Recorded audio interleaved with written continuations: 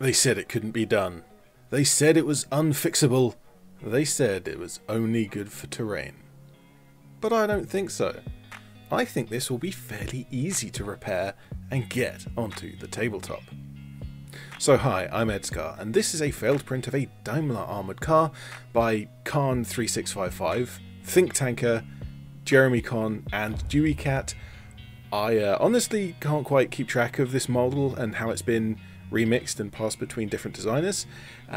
It's obviously a popular vehicle, and I can agree with that because it looks pretty cool. What isn't so cool is my failed print here, and you can see that the entire print failed on the same layer, but strangely part of the hull managed to recover and finish the print. You can just about see the failed layer and the recovered part of the hull, so I'm not sure why this bit survived and the others didn't.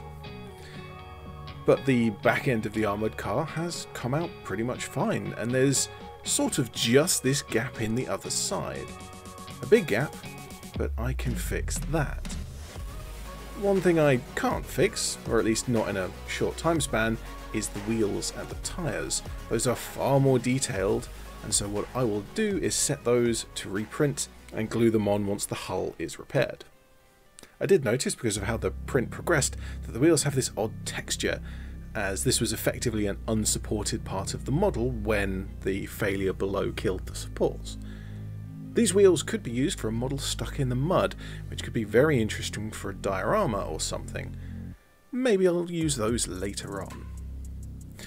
But for now, we have to fix up the hull, and for that I'll just use a big old lump of milliput, a 2-part epoxy sculpting clay. You'll notice I did this with the turret fitted, and that's to make sure that the inside hole, the turret ring, will always fit the turret. I also wrapped the turret with cling film to prevent the milliput from sticking to it. With even more cling film acting as a barrier, I pressed the side of my knife against where I wanted the armour panels to be. This is only a rough shape for the vehicle at this point. I wasn't very heavy-handed, as I wanted to shape this with sanding once the milliput had cured. And that's often the better way of shaping flat surfaces like this, is to sand it once the milliput is cured. When you're doing fine detail and that kind of thing, that's when you want to sculpt it when it's still soft. And the morning after, once the milliput had cured, I started to notice that the back end of the print wasn't quite as good as I first thought. Because of the big overhanging section where all of the supports had failed, each of the layer was bending slightly, and so a lot of this back end is slightly skewed, making it quite difficult to be perfectly symmetrical. But I sanded away all of the armour panels for the central hull, wrapping my sandpaper around a wooden block to make sure all of these surfaces were flat, and I did manage to get a pretty good shape that probably won't be noticeable as not quite being right.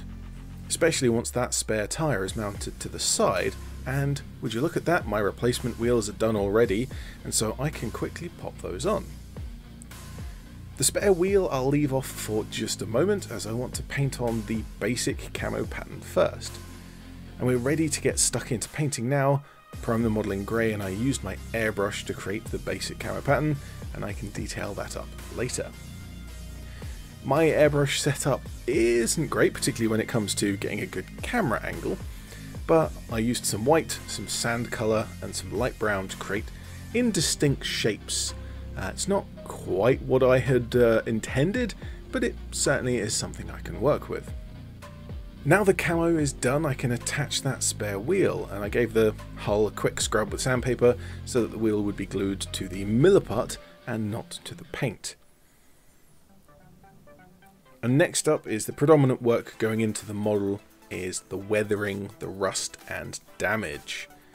I got my nastiest caked in superglue uneven bristled brush and started stippling around the model. First with black for kind of the backing of the damage, then with brown for rust and dirt, and lastly with metallic silvers, different types, for the bare metal exposed by that damage. This is all wildly unrealistic and over the top, but it looks cool, and that's all that's important. I also couldn't help myself but to do some edge highlighting with that bright silver and some messy pin washing with an ink wash, which went down a little heavy, more of a recess wash than a true pin wash, but I didn't want to coat the entire model as that would darken it far more than I wanted. And after that, it's just the minor details, the captured jerry can, wooden boxes and the tyres, although I didn't put any markings on this particular one, and that's maybe something I have to come back to later. All told, the paint scheme is very simple and probably took as long as fixing the model did. Which brings me to one last point, the discussions that came out when I posted pictures of the failed print. Many people said that it was good for terrain now to have a blown out vehicle, and that is a good option. I have several pieces of terrain made from failed prints. But for the extent of a 3-hour print for the wheels and all of maybe 15 minutes applying and sanding the Milliput, it was almost a waste to reprint the whole thing again. Especially as my printer is broken and it would probably fail again.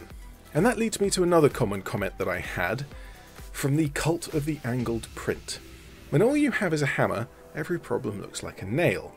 And in 3D printing, when all you know is angling prints, every issue looked like it's caused by incorrect angling. I argued with at least 4 different people who insisted outright that the failed print was somehow due to the angle that I printed it at. And when I told them that that straight up isn't the case, they all insisted that I was wrong. It is really unfortunate that we have this dominant culture of fake experts in 3D printing. People who see any slight connection to something they know and jump to conclusions and then pretend like they're helping people. No, this print did not fail because of the angle. It failed because my screen is cracked and I haven't replaced it yet. Well, my little armoured car is done now, ready for the tabletop. And it looks pretty good next to my British 8th Army models. I should probably paint the rest of them at some point. Let me know in the comments what you think about this model, especially if you know about the people involved with designing it, or how easy this repair was.